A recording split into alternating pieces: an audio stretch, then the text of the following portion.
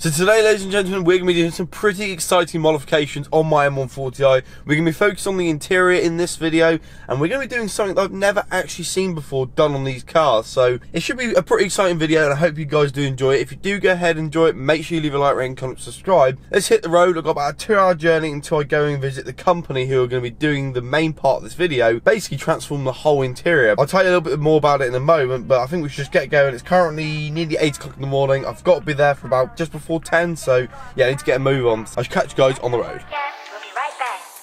Yeah, sunny days, no clouds in the sky, but I get away. Feels like it's been a freaking decade. Sorry, don't call me, cause I'm gonna be on break. So I've been on the road now for about an hour and 20 minutes.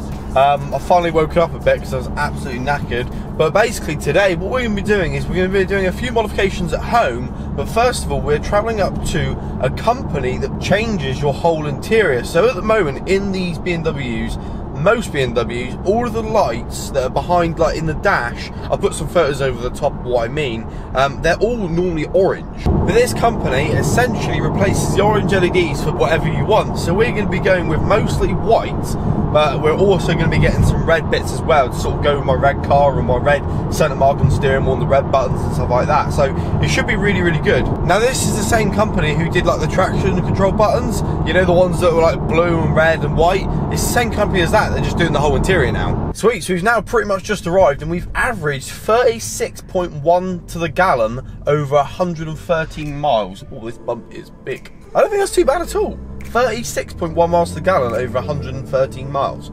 That's pretty good. But yeah, let's meet the guys and get the work underway. I cannot wait to see this done. It's going to be amazing.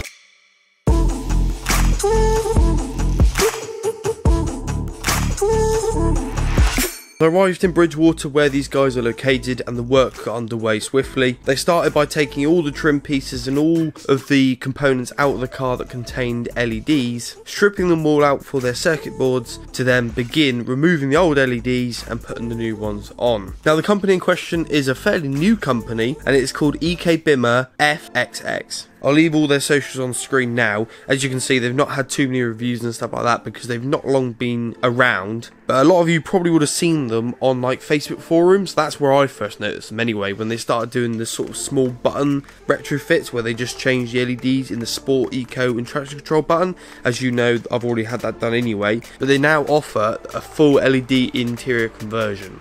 Now their current prices are about £150 without a cluster for the whole interior and £200 with a cluster and the whole interior. But I would recommend contacting them just in case because the prices might have changed since recording this video. If you want to contact them, I'll leave an email on screen and also in the description, but also you can contact them on their socials as well. Now I believe at the minute they sort of do like an exchange mode, so you send them or they send you a part with all the LEDs and you send yours back. I believe that's sort of what they're doing. But they may also be able to take in-person appointments as well. But as I said, contact them and they'll be willing to help. But make sure you mention you came from my video. So this video has been kindly supported by Emerald Struts. Now Emerald Struts provide boot struts for various cars on the market, and they essentially allow you to walk up to your car, hold down the boot button on your key, and it will lift up the boot automatically. And as you guys know, on my old 118i I had these on there. Now there's a reason why I've not got them on my current car quite yet, because me and Emerald Struts are working on something in the background which hopefully should happen in the near future, so keep an eye out for that. But they're literally plug and play, take the old ones off, put the new ones on, shut the boot, click the button, and they will lift up automatically. Now you can still use the boot as a normal boot, like go up to it and open it and shut it normally. So this sort of thing is quite a cool party trick I used to show a lot of people back in the day of my old car, and people just couldn't believe that this was on a 1 Series. But also it's practical as well because you could have your hands full of bags, like shopping bags. You can walk up to your car and have your keys in your hand, just pop the boot and put the bag straight in. Now they also do accessories like key rings, t-shirts, hoodies, stickers and all that sort of stuff, so go check that out too. Not long ago they released electric boot struts for BMW F20s and F21s. Now these allow you to lift and close your boot completely automatically with a button in the boot, a button inside the cabin and also your key. So yeah, they're always an option too. If you want to go ahead and check them out, use code BB20 for 20% off. Now this offer is for a limited time and is only going to last 10 days. So make sure you order your boot struts ASAP. So ladies and gentlemen, it is now gone dark, and honestly, the inside has completely transformed. And here it is. Look at how good this looks. It looks absolutely amazing. Got the light on over there, don't know if you can see that. We've also got the lights here and the lights down there for the lights. We've got the speaker controls, if it will focus. I assume we'll have the cruise control buttons all lit up when I do get a cruise control. They can't change this ring for some reason. There's a reason behind it. But I'll be getting a ProNav iDrive in the future anyway, so we can sort that out when we do that.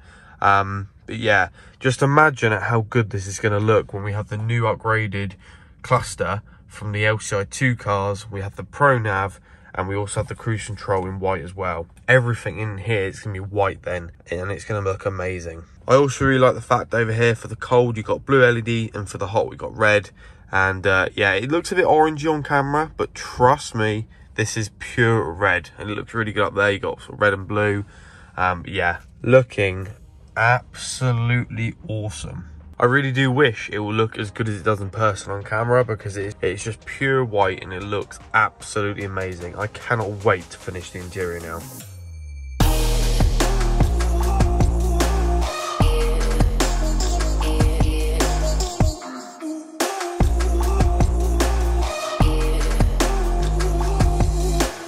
Now moving on to the next modifications, these aren't anything out of the ordinary. I've done these both before in previous cars. First of all, we're going to go ahead and stick the pedals in. This is so simple. You simply take off the brake pedal cover, put the new one on, stick the footrest on, and then slide the accelerator down over the top, and that is completely done. Now just a quick tip, when you're doing this pedal, it might be a little bit tight because of the, like, obviously this rubber's really tight. So put this in a jug and fill it up with hot water and give it, you know, a couple minutes, and this will become really nice and loose, so you can put it over the pedal nice and easily, and then when it's cold it will go solid again. Now if you want to go ahead and check out these pedals, I bought them from R44 Performance. I'll leave all links in the description down below.